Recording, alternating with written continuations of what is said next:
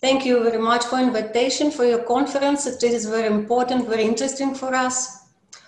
Let me introduce myself. I'm Liudmila Baeva. I'm Dean of Faculty of Social Communication of Astrakhan State University. And here my colleague, Alexandr Grigorev. Oh, sorry. Nice to meet you. I'm a teacher of the chair of sociology at the same university. I will leave my sound off because otherwise it would be. Тебя не слышно, ты микрофон выключил. Hello, sorry.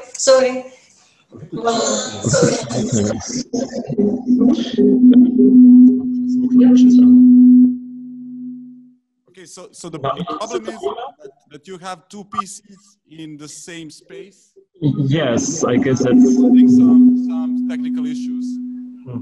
Okay. One PC should be muted. Yes, we understand this problem. Yes, it's no problem for us. Yeah. The subject of our research is risk and safety and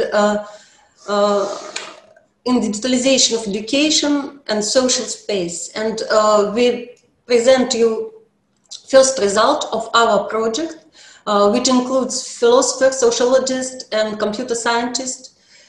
Our report is particularly relevant for those of us who work in the sphere of digital humanity, digital education, maybe safety of information society, and e-culture. Next, okay. Okay, we see the presentation. That's working. You can see. Yeah. Can you see presentation? Yeah. Everything is working fine. Okay. Ensuring safety and sustainability in a modern open society is becoming one of the leading tasks relation to the educational system. The digitalization of education from university and more is moving to school. The digitalization of education, it's a new general trend of our society. The situation related to the pandemic has only increased the urgency of this issue. Since the trend of the digital education developed in the world, problems related to the study of its impact on human and issue of his security have become more relevant. Assessing the impact of digital education on the person becomes a necessary component of achievement its positive effect. We are talking about protection from the negative impact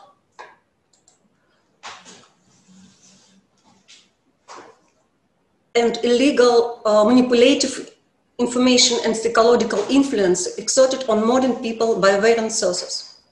Security in this condition is associated with protection from possible deformation of social and cultural system that lead to the violation of health, life, rights, and personal freedom due to information and psychological impact using modern electronic resources. In the Russian system of education, the format of digital learning is being implemented in many ways. E-learning is actively used in the system of higher education.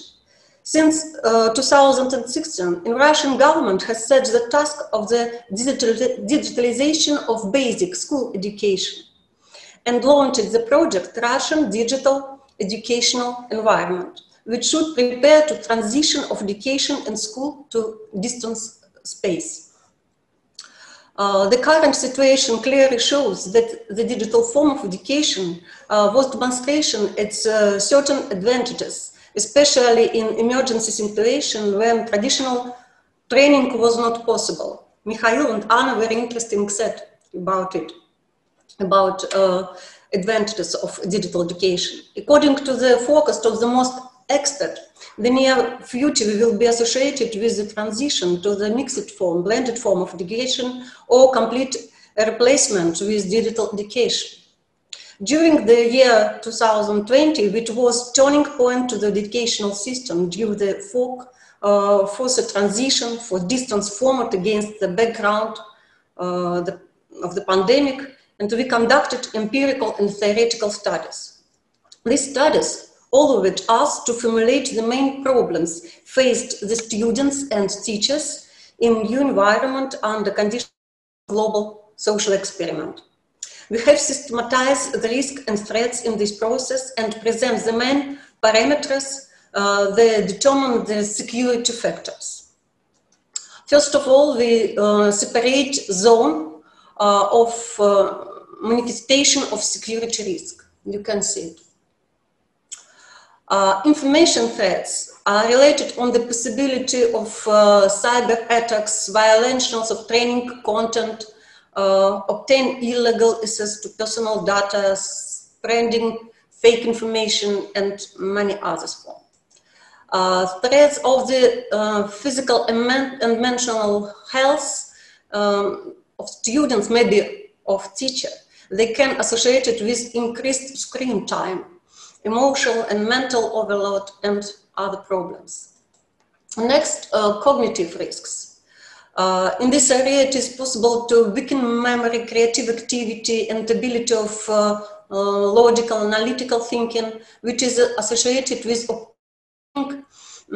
informational in a ready-made, simplified form for perception. Next, very important, communicative risks. Education forms not only knowledge, but also social skills of person. As the leading process moves to the electronic environment, interpersonal skills and social skills, soft skills, such as dialogue, mutual assistance, responsibility, engagement, weaken. At the same time, maybe a simulative sociality is formed. For students in crisis situation, deprived of social support, the weakening of real communication can become a source of value, maybe existential disorientation, insecurity from external destructive manipulative influence. Next, behavioral risks, behavioral sphere related to the lifestyle changes in broad sense and the risks of behavior disorder. From anxiety to maybe escape to virtual reality. Dangerous in this area are the growing dependence of gadgets, internet communication and social network like internet game disorder, which is becoming a source for new type of modern human unfreedom. Next on the we have conducted sociological research using focus group interview and expert interview methods. The goal was to check whether these challenges are present in the Russian educational environment, and if so, what is the evidence for them. So now let me hand it out to my colleague Alexandr, who will present the result of conducted research. Hello once again. I hope it's all right now with the sound. Could you please allow me to demonstrate presentation?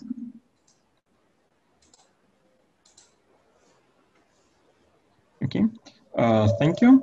Let me start with introducing you to the methodological aspects of our research. In February and March 2020, we conducted 4 focus group interviews with 8 teachers in each. And as Liudmila has already said, the task was to check if the studied risks were presented in opinion of teachers the results you can see on the next slide. We have allocated several risks that were studied during our theoretical part. They are informational, health, social and communicational, cognitive, and behavioral. Alexandr, sorry, yes? sorry. I'm so sorry. We are having some technical difficulties. Could you share your presentation once again? Okay, now I think that we will, okay, is that, okay. Is it okay now? No. We can see it now. So yeah. Sorry about that. I'm just not sure if you see Liudmila's presentation or mine. So what we see now is influence of the risks, informational. Is that it? No, it's Liudmila's one. Okay, so could you? So Liudmila, you should stop sharing your presentation, and then Alexandr should share his once again, and then I think that we will resolve it. But Liudmila is still okay. So now you share yours, Alexandr. Okay, perfect. It's okay now. So now we see the allocated risks and threats of digitalization. Yes, that's it. Perfect. So, sorry about that. So. That's okay. So these are the risks and threats we have allocated during our research. And they are all these threats and risks we studied during our theoretical part were presented in opinion of teachers, and that means that most likely in reality. So they are, as I have already said, informational, health, social, communicational, cognitive, and behavioral. But we also allocated two more risks which we have not studied during our theoretical part. It is organizational and methodological risks and risks of weakening of educational quality. So let me briefly introduce to the opinions of teachers on these risks. If we speak about informational risks, it mostly concerns the lack of computer technology in schools, or even more the lack of computers in students. Now we can speak about informational inequality of our students in our city, and this inequality reproduces other parts of inequality, and teachers believe that it's very crucial problem for our society. Next are health risks. Teachers believe that even before the digital education was introduced in our city, some students suffered from lack of vision, from loss of some kind of loss of vision, or some damage to their posture, lack of moving, and something like that. And introducing even more digital technology can increase these problems. Social and communicational risks, they mostly concern the poor communicational skills of students. Teachers believe that students already have some problems with expression their opinion and creation of mutual understanding, and a lack of interpersonal communication can increase these risks. Cognitive risks. Teachers believe that students nowadays have some problems with attention concentration and with memory, and introduction of digital education can make the situation even worse, because for example, it's very common for us to have such situation when students do some exercise at the blackboard, for example, at mathematics classes or at language classes, when they write on the blackboard or in their notebooks. And when we provide digital education, so students don't have to write anymore, so this part of technical memory disappears, and it's also weakens memory skills in general.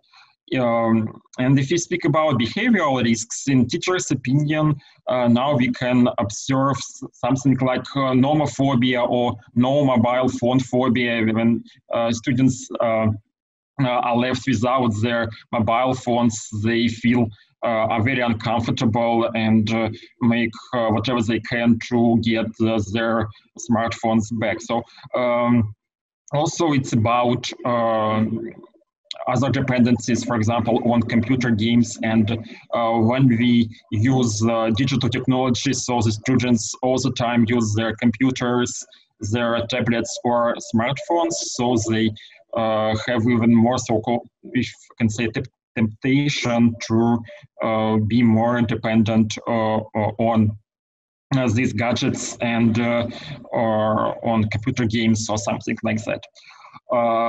If you speak about the other risks, for example, about methodological risks, this whole digital education was completely new experience for most of the teachers. And sometimes they just didn't know how to teach in this situation. They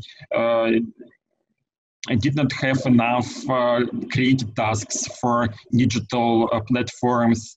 They did not have standards of teaching using digital platforms, so they really were in need of methodical help. And organizational risks, it's mostly about organization of educational process.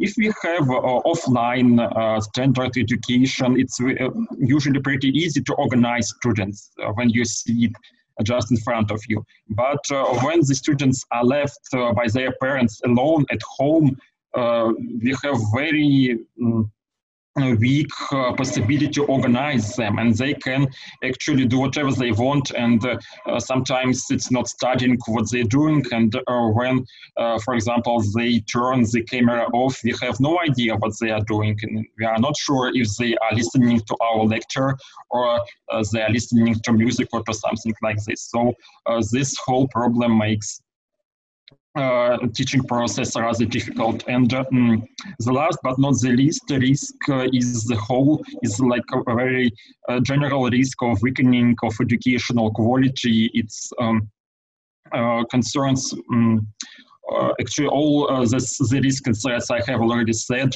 It can lead to weakening of educational quality, and it means that a person with lower educational quality, with lower knowledge, can achieve less in his future, and the society will be less educated. Also, during our research, we have allocated some other interinfluence of risks, like social and communicational risks can lead to weakening of educational quality by increasing of conflicts and weakening of cognitive abilities, or organizational and methodical risks can also weaken the educational quality, causing troubles with educational process organization. We also see that behavioral risks can develop damage dependencies and weaken student health, and informational risks can cause organizational troubles by different kinds of disorders of class carrying. For example, when there is no internet connection, it's impossible to carry a class. So to sum it up, we can conclude that the most important condition for implementation of safe and effective digital learning is to create a system of safe and communication and educational environment, which should cover such components as informational, communicational, anthropological, and spiritual activity. So thank you very much for your attention, and we will be ready to answer the questions further. Thank you very much. Hvala.